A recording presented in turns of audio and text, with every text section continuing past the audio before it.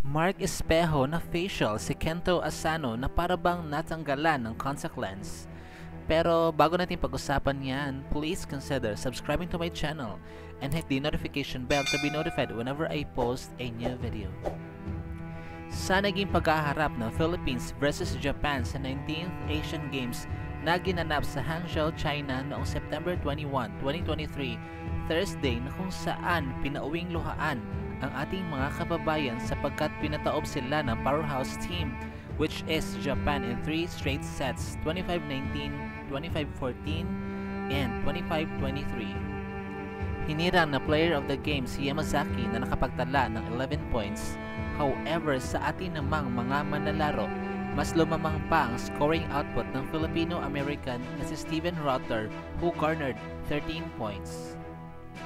Tinapos ng Team Philippines ang kanilang campaign with a 1-2 winless record. At nitong 2023 na nga lang sumali ulit ang ating bansa sa 19th Asian Games matapos ang 49 years.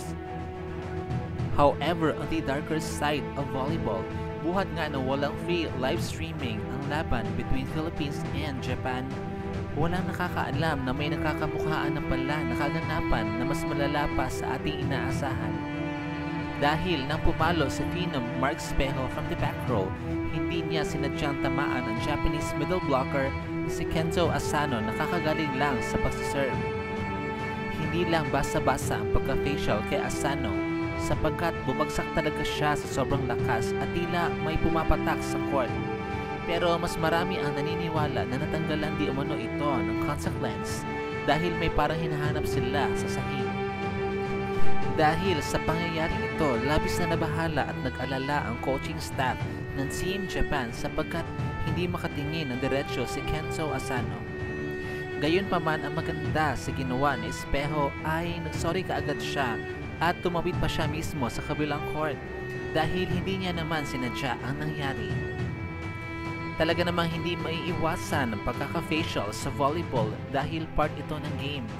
Kahit gaano ka pa kagaling dumepensa, kapag hindi ka nakaiwas kaagad or kapag hindi mo natabunan ang mukha mo sa bumubulusok na bola, tatamaan ka talaga. At dito na nga po nagtatapos sa ating video. Thank you so much for watching. Huwag niyo po kalimutan mag-subscribe sa aking channel to be in the know about the latest snippets regarding Philippine men's national volleyball team. Bye!